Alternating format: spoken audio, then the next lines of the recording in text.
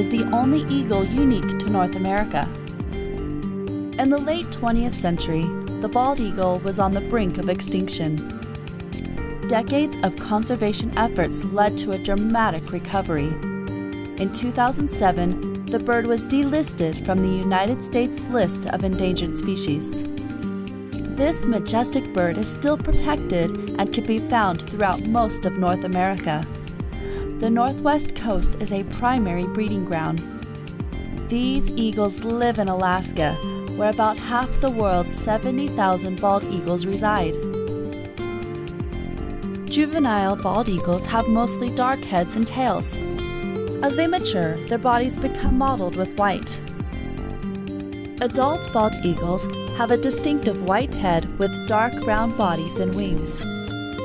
It takes the birds about 5 years to gain their adult plumage.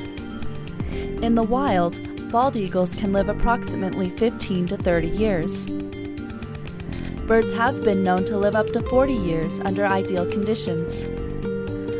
The bald eagle flourishes along the Northwest Coast due to an abundance of salmon and fishing. While eagles can catch fish that are alive, dead or dying fish are also an important food source. As the eagle dives to catch its prey, it can achieve speeds between 35 and 45 miles per hour. With a wingspan between 5.5 and 8 feet, the eagle is an impressive sight to witness.